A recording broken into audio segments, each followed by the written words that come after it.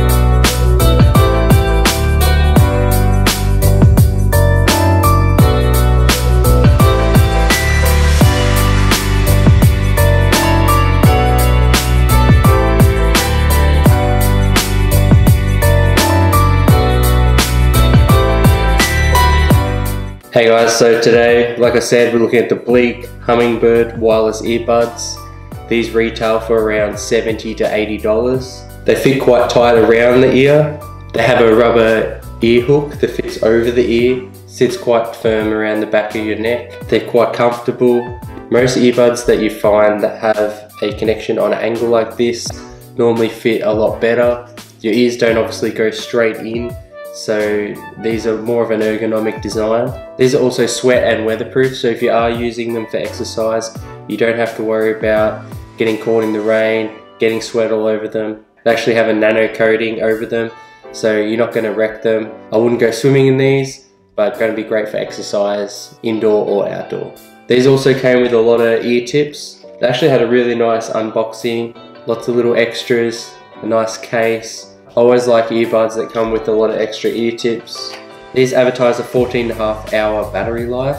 I was testing these out on an iPad at full volume. The iPad seems to be a little bit louder than an iPhone. On dance or EDM, something that really powers them, really uses up the battery, and I was able to get almost 11 hours. So if you were listening to these at a realistic volume, listening to podcasts, making a few phone calls, you would probably get around that 14 hours, but you will definitely get around 11 hours with these no matter how you use them. So that is still a really good battery life. These also offer a quick charge, so if you do charge them up for 10 minutes, you get an hour of battery life. So if you do forget to charge these up, the battery's dead, you can charge them up on the way to gym, 10 minutes, got an hour of battery life. The Bluetooth connection is really good, really strong connection.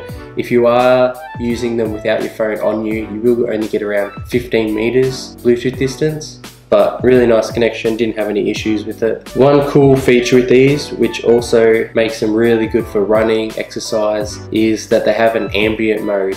If you do click the button in the center twice, it will switch to ambient mode. It uses the microphone on the outside of the earbuds to collect all the ambient noises, sounds, anyone talking to you, traffic, anything that you want to hear. It will send them into the earbud. I've heard this on a number of different earbuds or headphones, and it always is a little bit weird at first because it does make everything louder than what it actually is.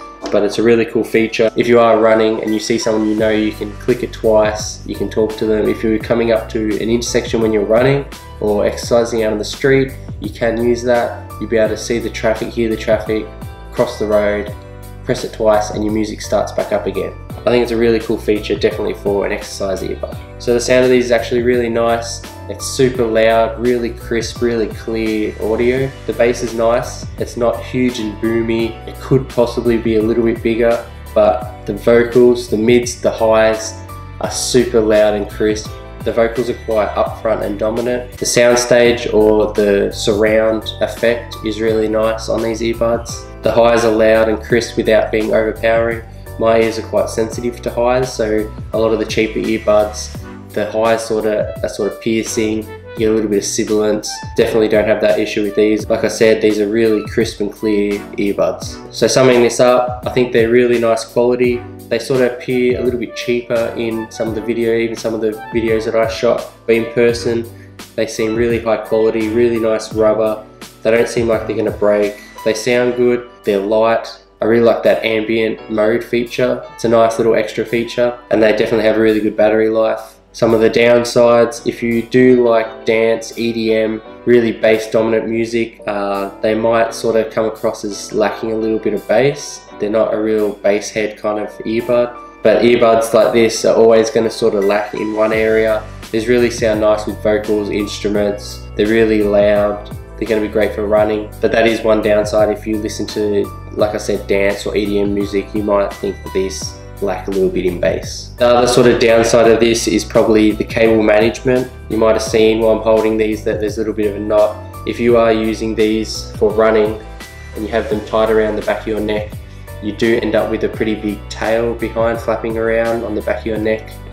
It can be a little bit annoying, so I just have been tying a little knot in them if I was using them for exercise, just to control that extra cable. But just being fussy, that is sort of a downside of these earbuds. If you were going to use them for exercise, you might not like the look of that on the back of your neck. If you have any other questions about these, make sure you comment down below in the comments section. I always try to get back as quick as possible and answer them to the best of my ability. If you were looking at these hummingbirds and this video was helpful, make sure you give it a like, and I'll see you in the next video.